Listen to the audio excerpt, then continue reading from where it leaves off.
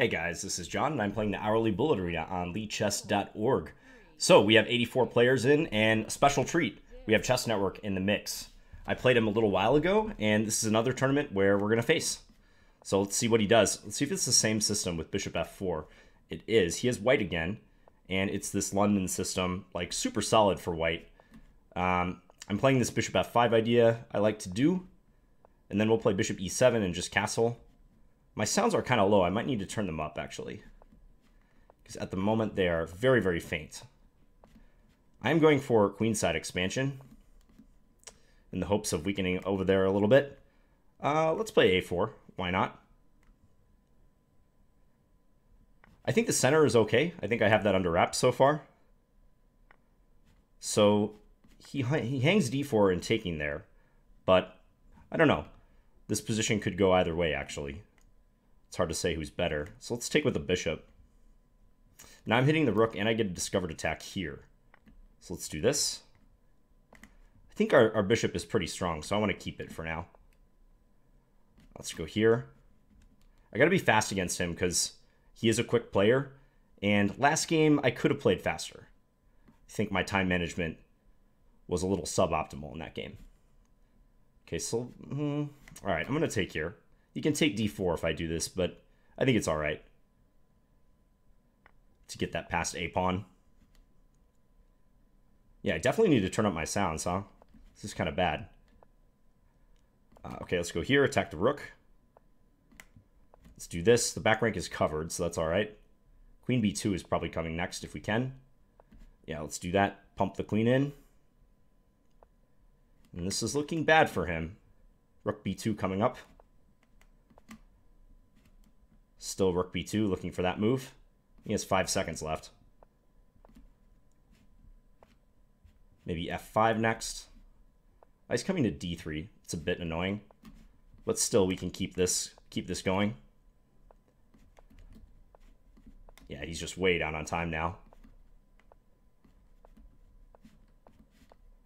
We'll look for the flag. Okay, so we get the first round victory.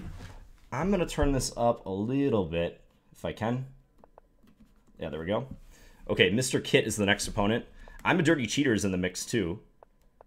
Very quick player. You know he's always going to compete for the victory, for the top prize. I'm going to go Queen b3. This is kind of an unusual treatment of the position. Bishop f5, knight e4 from Mr. Kit. Maybe a specialty system, you never know. Okay, let's go here. Although he could take on f3 and win a pawn, can't he? So I should maybe safeguard c4. Let's do this. Go rook d1. I'm going to have to maneuver a little bit. Knight e5 is helpful. I think I might trap his bishop now, because I'm going to play f3, and if bishop f5, g4. And if bishop c2, we have rook d2 at the end. Yeah, so we're winning that piece. Quite convenient. Let's just take here. Keep it real simple. Let's take that guy. And then go f4. All right, he's sacking an exchange. There's a famous Shirov game where he played rook e4 against Kramnik, but I don't think this is going to be like that game. Okay, let's just do this. Safeguard f4. I'm going to invade down the c-file. That's my current plan. So something like queen c7 to come. I think if I play e3 to safeguard, though, this should be straightforward. Let's come over here. Just want to make sure that queen f3 or something doesn't kill me. Not that it will, but... All right, if that bishop moves, we might have queen g7 checkmate. Also, queen e5 is on the horizon. Let's attack the rook and attack d5, and also the bishop.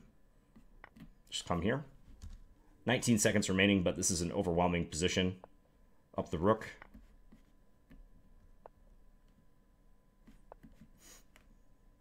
Only a sheer miracle would save black at this point. Okay, we'll just come here. Maybe d5, look for bishop c3. And he ran out of time. Okay, so we're on the second page, but still very early. 21 minutes and change. How's it going, Poor York? What's up? Tony says, I remember the days on lichess when I was the first page ratings-wise before tournaments started. Yeah, lichess has seen like a tremendous growth, hasn't it? We're berserking this game. Let's try to make the most of it against you, Morgano. This is kind of a risky berserk, 1920, but I think in this field I'm going to have to take some risks to win the tournament. And I'm not going to sit on my rating, so let's see what happens. Let's drop this back. I have the bishop pair. Also, I have a structural advantage once I do this. I get in these types of positions a lot from g6 on move 1. It's really, really prevalent in my play. Here I'm hitting f3. I can take and then take d4. So this is nice. Queen d3 is going to drop the queen thanks to this little tactic. And let's see if he blitzes me out or tries to. Oops. Don't hang your queen, John. Let's go e5, maybe look for e4. First, let's bring this over, though. Let's just trade the rooks. I think that's probably the safest option. Let's go take some stuff. Look for e4, followed by this. This king is probably going to go for a run, I would say. And now we're going to win the bishop. Just make sure we don't stalemate the guy. All right, checkmate. Back to tournament. So we're in 4th place with 9 points. I'm a dirty cheater, off to his usual fast start. And he lost a game, though, to Boban 2016. Where is Chess Network? Is he on the 2nd page? I've noticed that Chess Network very rarely, if ever, berserks, which I think is going to hurt him in this tournament, this type of field. So we'll see if that's the case. Vaca Azul is the next opponent. I didn't berserk this game, although maybe I should have. We'll see. Let's play bishop f4 and hit that queen. Probably e5 will be the answer. Hitting my bishop in reply. Okay, let's just keep pushing then if he's allowing us to do this. He might take c3, in which case I'll just take back. Goes there instead. That's a good idea. I'm going to play queen d4 in an attempt to hold f4 and also kind of guard c3. You can take c3 now. No, he's letting me do this. Okay, I'm getting some play. Now my knight might make an appearance on d6. Let's go a3 first, though. This bishop looks trapped. If bishop c5, we have b4. Yeah, he doesn't have a good square for this. So that was convenient that we were able to work that out. Let's just bring the king back. He did find a way to get 2 pawns for the piece. Let's just come here, attack that knight, that errant knight. Let's take here, hitting the rook. I'm going to go rook d7. His queen has to go into a pin now, or a possible discovery. We'll just safeguard that bishop, first and foremost. Okay, now we're just up a rook. We can go c7, rook d8, and he resigns. So 13 points. I can't even say this name. Milutino 60. I'm really not that bad at pronouncing, I swear. I just struggle on certain names. Okay, let's go for e5. Let's just pump this pawn in. I'll go e6 and make a little pawn sacrifice out of this. And then rook e1, looking for knight jump opportunities. Okay, so now we hit g6 in addition to the rook. This is quite nice. Winning lots of material already. Okay, let's bring this knight into e5. Yeah, up the exchange with everything safe, we should be good. Although knight b4 is a little annoying right now. I should have seen that coming. All right, he's offering to trade. And then let's guard the b4 square. Maybe in preparation for c4. I think he's looking for rook e6, but this is just going to lead to a swap, isn't it? Okay, let's bring this bishop out. Probably gang up against e7, maybe rook e1 to come next.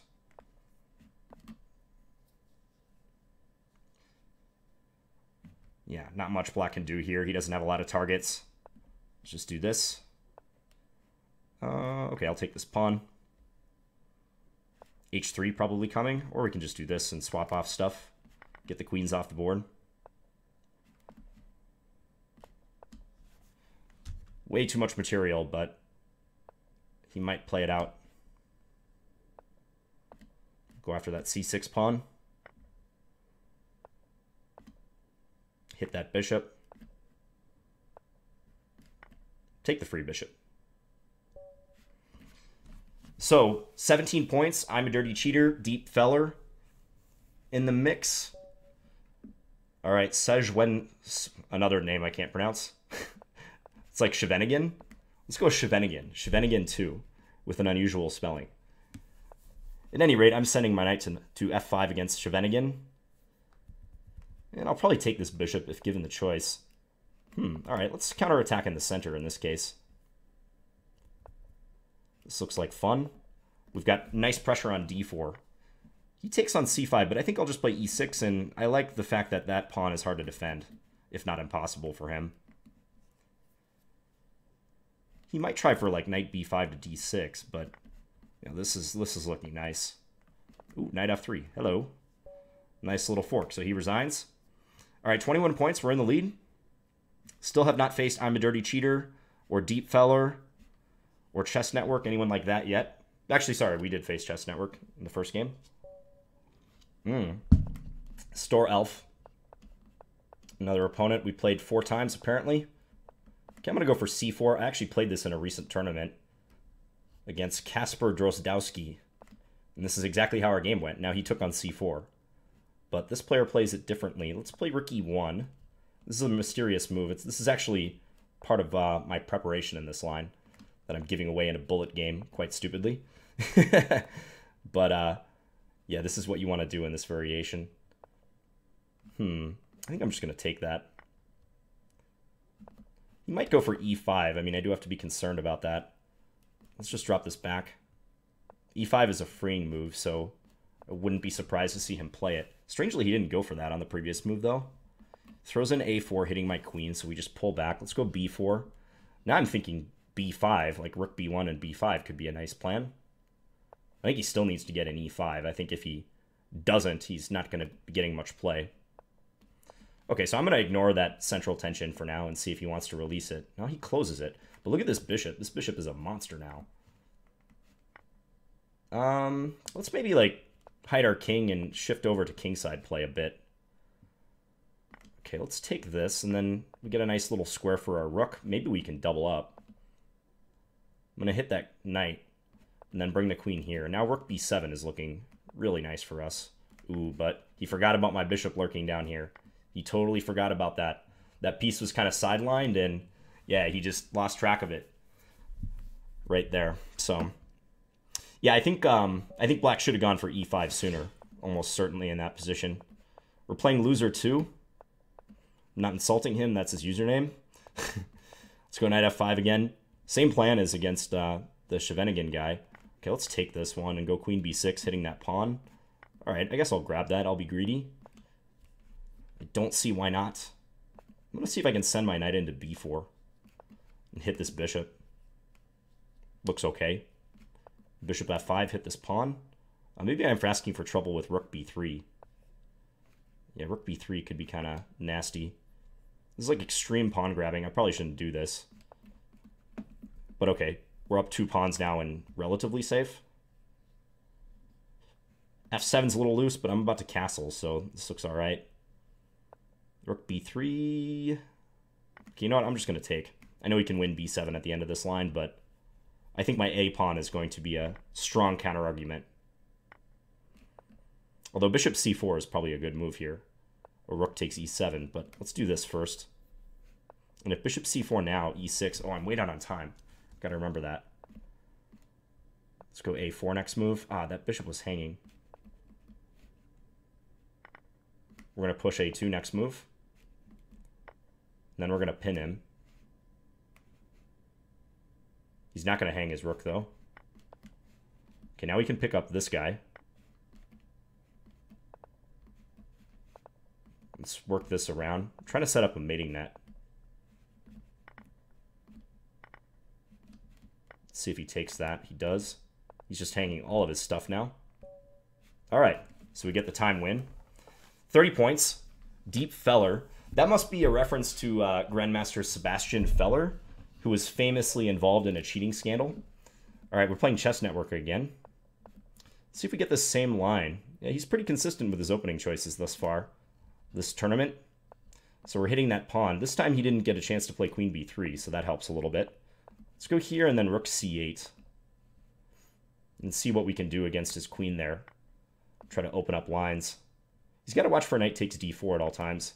This is a typical trick that he just fell into. Yeah, he can't take.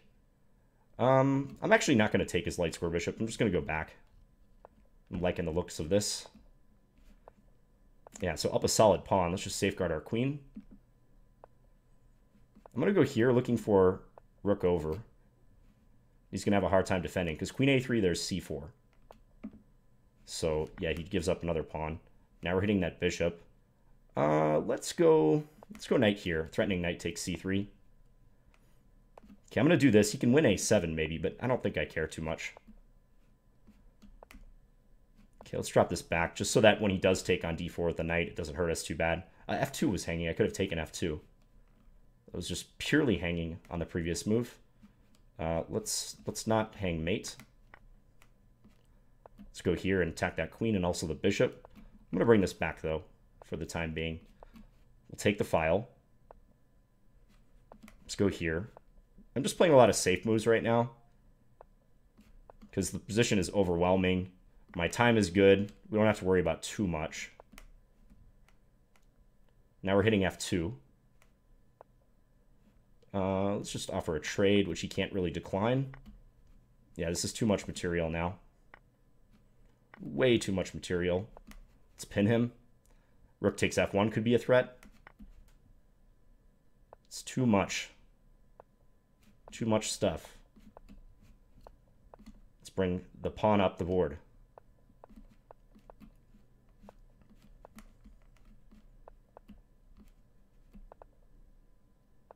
Go attack that rook, too.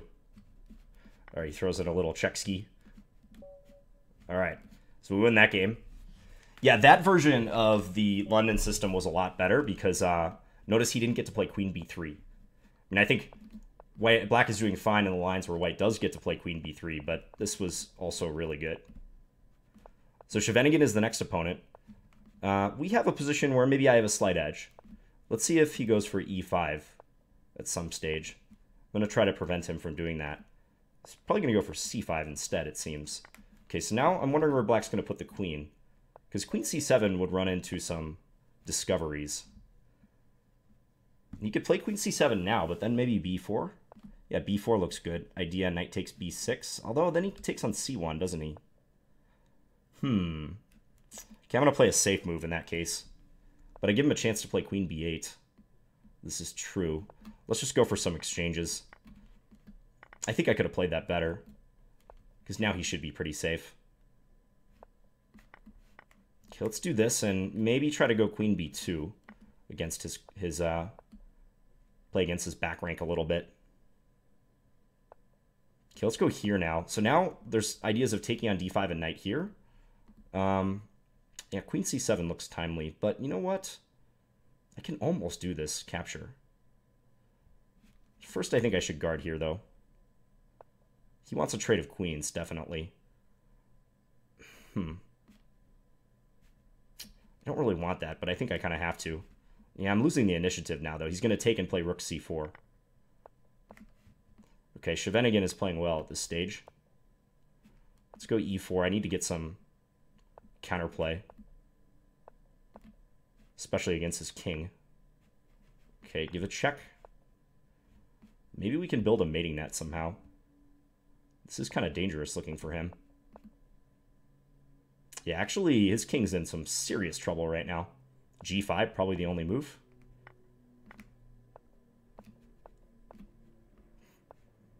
Okay, let's do this again. I'm trying to build a checkmating net, and we got it. All right. So that came down to the wire. I think he just got carried away with the king side, or the queen side, rather. And we're playing Deep Feller. I'm a little bit scared of this player based on their username. Because it's kind of like Deep Blue, you know? Like an homage to a computer. But we'll see. Okay, let's play rook fc1. And h3, maybe stop any knight g4 business. I would like to somehow open the queen side, but it's proving to be difficult right now. Let's drop this back. Guard that pawn. Let's go b4. This position's not so good, though, for me. I got to be worried about e4 stuff. d5 is hanging, though, so at least they can't like outright win a pawn right now. So we're hitting b7 right now. Let's come in and hit the knights. Okay, this is starting to shape up a little bit better. Knight c6 ideas, maybe?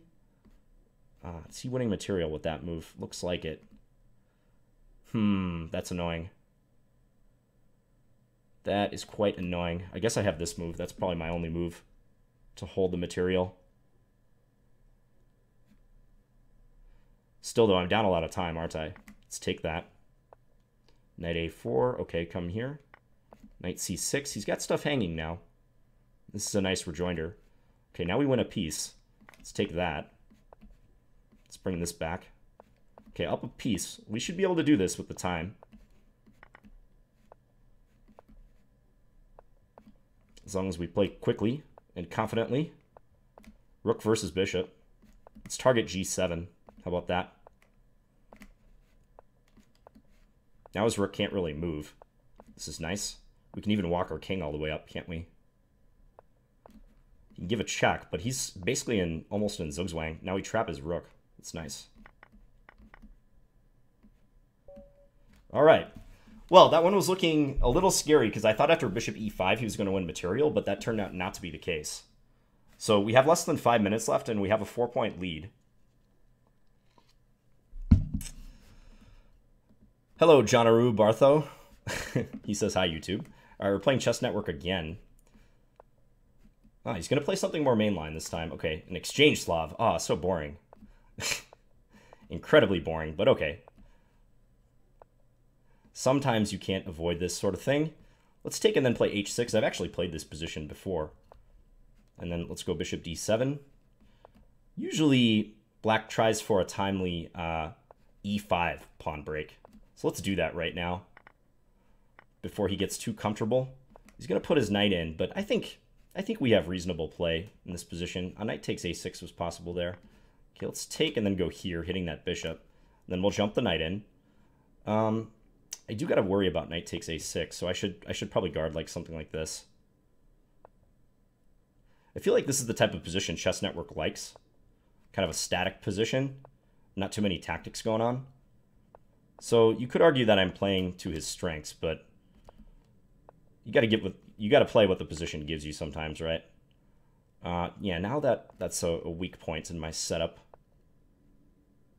Okay, let's go here. He can take on g4. He wants that knight in on e5 really badly. I'm going to try to set up... Okay, let's do this. He can move his king. Take. Okay, let's come here. Let's bring our king in a little bit. So our king is invading. Hard to say what's going on here, though. He can trade now, can't he? This is not good. This is pretty annoying, actually. Now, his rook is kind of trapped, though.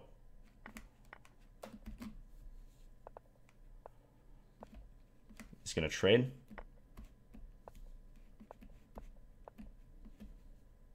Yeah. Now I think we're going to lose, though. Unfortunately. It's like we almost have a fortress, but not quite.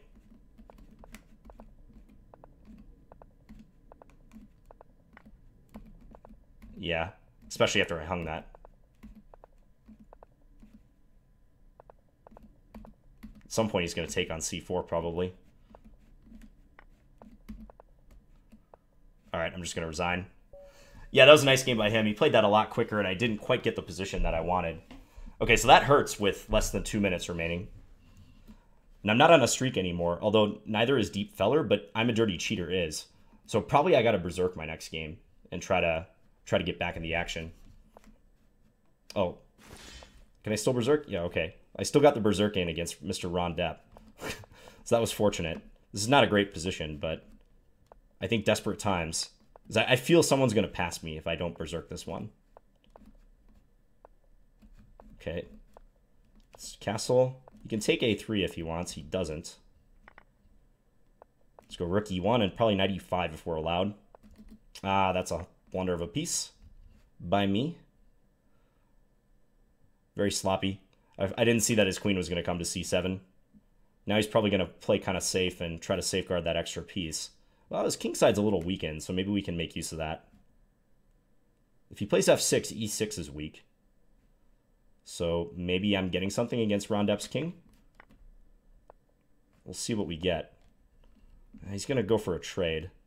Okay, f3 followed by g4 is looking good.